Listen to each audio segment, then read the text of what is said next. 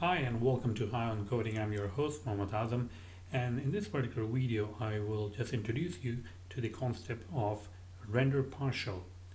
So render partial is basically when you want to render a user control in ASP.NET MVC application and you want to use that particular function or the HTML helper, which is a render partial, to get the contents of the user control and inject it to the current stream.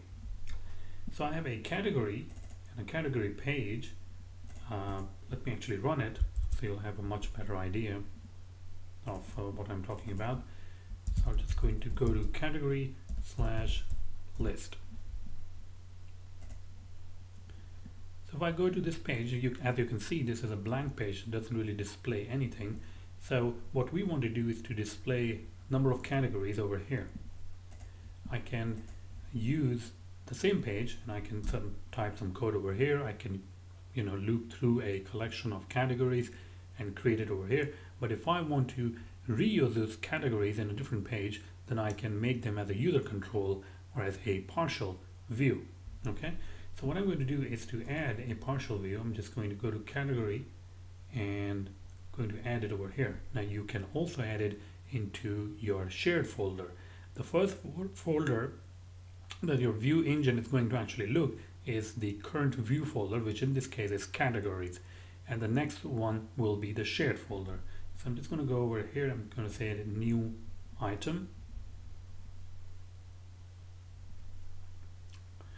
and then after this pops up, you can actually see the web user control, but we're not going to select web user control. So this is for the web forms environment.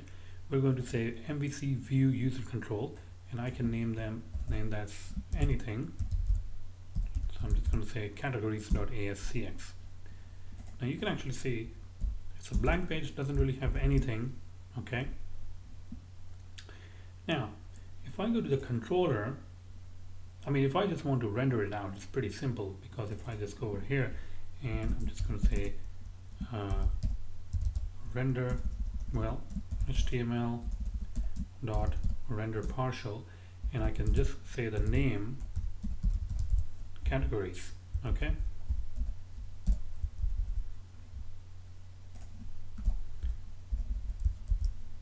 and I will go over here and build this, go over there and refresh the page. Basically I don't see anything over here, but what I'm going to do is go over here and I can say okay, h2 heading 2 and categories. So this will be displayed over here, and you can see that this is our partial view that is being displayed on our page. Now if I do want to pass some data to this view, to this partial view, it's the job of the controller. So if I go to controller, we have a category controller, and you will see that inside the list I'm just putting something over here. Okay, so let's remove this. So in the view data I have the categories. I'm pushing categories inside this, and I'm also pushing some user and returning the view. Now whatever you put into the view data from the controller, and we're talking about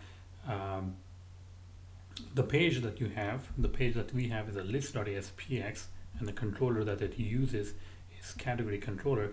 That particular view data is also available to the partial view, which in this case is categories.ascx. So if I go over here and if I say that okay, I need to get the data, so I can simply run a loop and get the data. What we're going to do is we're going to do something more interesting, and I can actually say strong type this view to hold a category. Okay,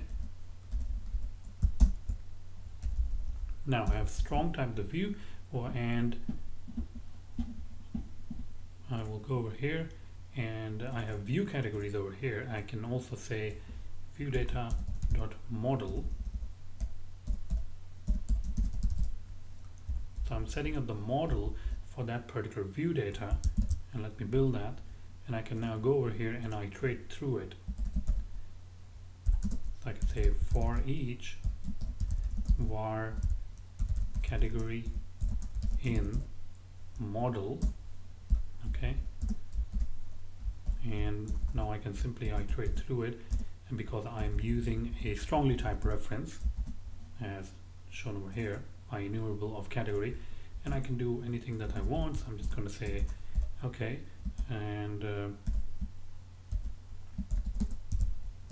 category dot name. Okay, so that's pretty much it. I'm going to go over here and I will refresh the page, and you will see that whatever categories that I pushed into the view data or the model are also available in our partial view.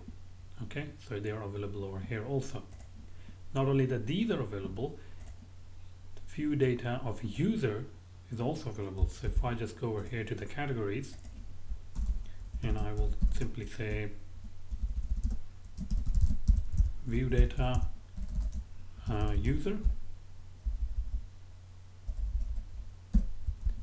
and I will say the user, it's not users, and let me refresh the page, and you will see that all the data that you put into the view data is available in the partial view.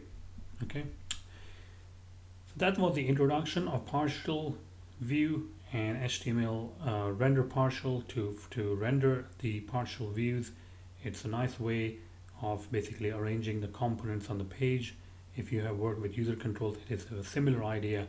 It's a very same actually idea of the user controls. There are some differences which we will cover in the next screencast. I hope you liked the video, and please visit highoncoding.com. There are tons of videos, articles, and upcoming podcasts also. If you do like to donate, you can just email me at azamsharp@gmail.com. If you're interested in advertising, then also email me at azamsharp@gmail.com. Thank you very much.